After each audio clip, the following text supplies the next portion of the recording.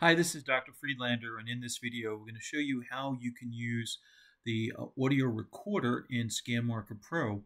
This can be a really handy feature for students who want to record and listen back to their lectures.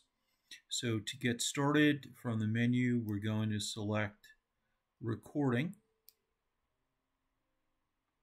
When you click on this, it will take you to this screen, and now what you're going to do is you're going to select the record button right over here. You're going to press that.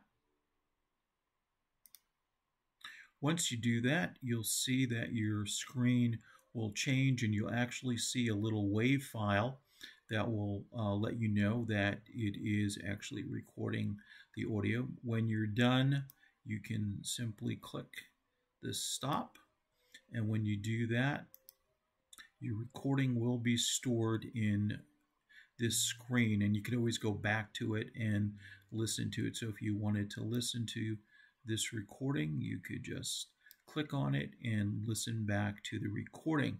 In another video, I'll take a look at how we can export this and bring it into a transcription service so that you can now transcribe the audio. So I hope you found this to be helpful.